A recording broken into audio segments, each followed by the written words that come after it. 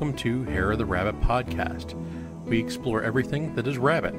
We look at different rabbit breeds, history, superstition, pop culture, news, and more. I would like to thank you for joining me today, your host, Jeff Hittinger.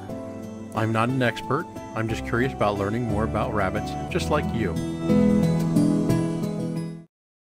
We're going to start with the history of the Beveren. When I first heard this breed, I thought of the rabbit on Winnie the Pooh or the Brer Rabbit stories. I don't know where the association came from, but that was my first thought about the breed. The Beveren rabbit is one of the largest and oldest rabbit breeds. The Beveren has a rich European history and was originally recognized in 1898 and was named after the town of its origin in the Was region of western Belgium, which is a small town close to Antwerp in Belgium. The rabbit's breed origin, not unlike many other rabbit breeds, is up for debate. Some say the breed originated in England, while others say its name is derived from the place where it was first bred, which is the town of Beveren in Belgium. Believers in the later origin, which would be Belgium, say this rabbit was imported in the late 1890s into Britain.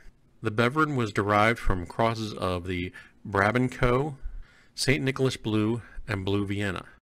The original color was a blue that mostly came about through selection of the self-blue St. Nicholas, while the early blue Beveren showed varying depths of color and preferred color by the furriers, which was a light lavender blue.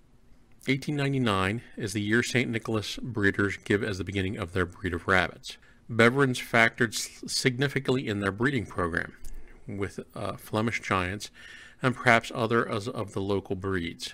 Breeders in St. Nicholas were finding marked blue and white rabbits among the kits in their nest boxes.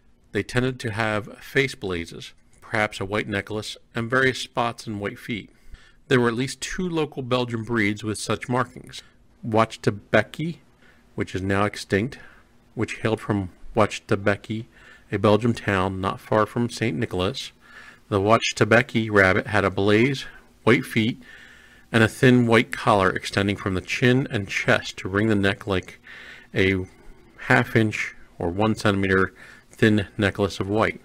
The Brabacone was a highly esteemed meat rabbit raised extensively in the Brabant region of Belgium. It had similar markings, however the white necklace was a lot wider. It is unclear whether or not the early Beveren breeds in Beveren actually favored solid rabbits over marked ones, but the St. Nicholas breeders certainly included both in their breeding programs. Rabbits on the name of St. Nicholas Blues began hitting the Belgium show tables in 1906, which is when a controversy began to flare up over the names of the two exceedingly similar breeds. This was a tense time. The St. Nicholas rabbit breeders even suggested doing away with the Beveren name altogether. The suggestion of a new name didn't go well with the folks in Beveren, who really did own the claim to initiating the breed. For a few years, confusion reigned about which name to use, but finally it was agreed that the blue and white rabbits would be called by the name of St. Nicholas Blues, and the solid blue rabbits would retain the name Beveren. Since the history of the Beverens is intertwined with the history of the St. Nicholas Blue rabbit, we're going to skip over the St. Nicholas until a later date. There was no consensus, so early weights for the breed. Now we're back to the Beverens. There was no consensus, so early weights for the breed branched out, and two types would eventually emerge: the standard Beveren and the giant. According to the American Beveren Rabbit Club, the Beveren breed was developed from crossing the Brabacone, St. Nicholas Blue, and the Blue Vienna. The breed was recognized in 1898, and the standard for the blue rabbit of Beverens was put into place in 1902. However, the first exhibition of the breed would not be until 1905. Beveren rabbits quickly made their way to France, where they became hopelessly intertwined with the Vienna Blue breed.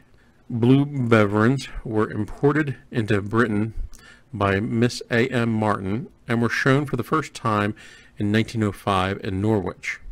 At the time, judges really didn't care for the breed. This changed after 17 people came together and founded the Beveren Club on May 29, 1918 in Birmingham. Beverens then quickly became the most popular fur breed in the United Kingdom. The strong Beveren Club began to recognize other Beverens of fur rabbits, and in 1925 changed their name to the British Fur Rabbit Society and later to the British Rabbit Council. In 1915, blue Beverens arrived in America under the spelling of Beveren, Beverin. By 1919, the United States had a number of all blue rabbits: American blue, blue Beveren, giant blue Beveren, barbicombe blue, blue imperial, blue Vienna, blue femme, and blue Flemish giants. Edward H. Stall of Holmes Park, Missouri, imported the blue-eyed white Beverens in 1933 from England, where they had appeared as sports, kind of a mutant, in 1916. A black breed already known in America as the Sitka breed became known as a black Beveren. During the First World War, the V for victory, remarkably the historic V-shaped ear carriage of the Beveren, was developed. During this time, the Beveren acquired a great amount of popularity with the British. Later, in the early 1920s, the Beveren was raised for rabbit pelts. During this period, the white variety became the dominating variety used for pelts due to being easily dyed by the furriers. After its introduction in the United States, it was later recognized by the American Rabbit Breeders Association on December 3, 1925. The blue variety of the Beveren was even raised in Buckingham Palace in London before World War II. If you would like to email me, reach out at hareoftherabbit@gmail.com, or you can visit the website at hareoftherabbit.com. If you would like to support the podcast and keep the lights on, you can support us whenever you use Amazon through the link at the website on the Support the Podcast page. This will not cost you anything extra, and I cannot see who purchased what. You can also become a Fluffle fan supporter by donating through Patreon. And again, there's a link at the hareoftherabbitpodcast.com.